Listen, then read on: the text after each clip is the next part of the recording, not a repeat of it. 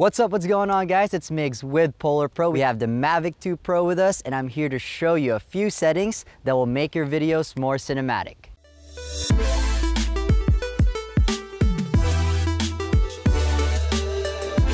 The first setting we're gonna talk about is gimbal speed. We know that getting the perfect shot is very important, so you might be going on a flight path, but the composition is a little off, so you're gonna need to tilt your camera up or down. You do this by using the tilt wheel on the left side of the controller, but out of the box, the gimbal's tilt sensitivity is a little stronger than normal.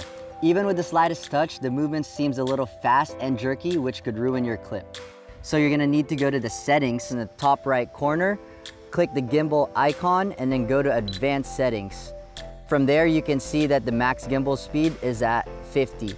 All you have to do is lower that gimbal sensitivity by moving the gimbal pitch to around 15 and then moving the gimbal pitch smoothness to about 20.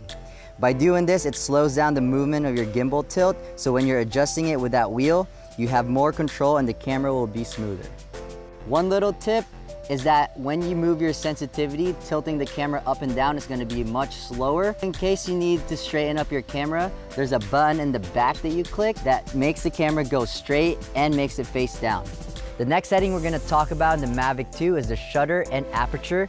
In the past consumer drones and DJI's line, changing the aperture wasn't possible, so adding that feature in the Mavic 2 is really nice. It's best to set and shoot your aperture at f2.8 up until f5.6. This is the native aperture where the image looks the sharpest. When shooting videos, you want to follow the 180-degree rule of shutter. That means you have to set your shutter speed to double your frame rate. So if you're shooting at 30 frames per second, you want to set your shutter speed to 1/60th. We have a video to show you in depth of how that works. We have a link down below, so make sure you check that out if you want to learn more.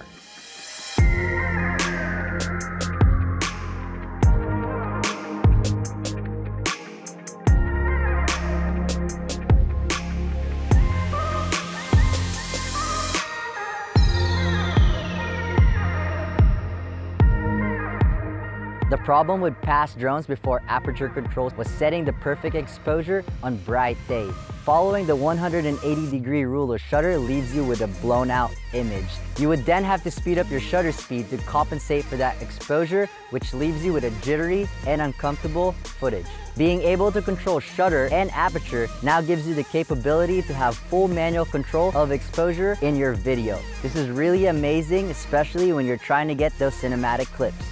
The next setting we're going to talk about is the picture profile. Out of the box, the Mavic 2 Pro comes in natural color profile. Although this is great, a key setting is to put your Mavic 2 Pro in D-Log.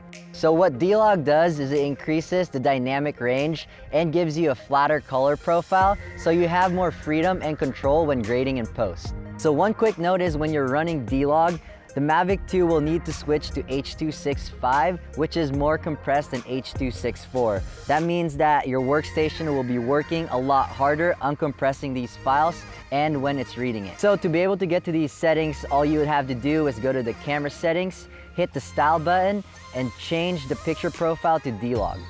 So the next setting we're going to talk about is the little T on the right side of the remote. This turns your flight mode into tripod mode.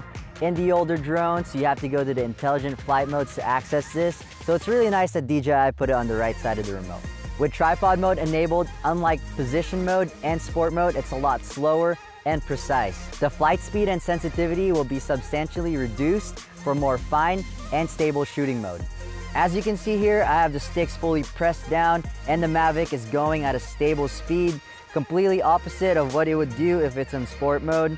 When getting cinematic footage, this setting is really important because it gives you the ability to have precise movements and it takes away the jerky feeling when flying. Alright, so that's a wrap. Those are a few important settings that you should keep in mind when filming a cinematic video with your Mavic 2. You guys already know the drill. If you haven't already, make sure you hit that subscribe button to keep up with our adventures. It's Migs with Polar Pro signing out, and I will see you guys on the next one. Peace.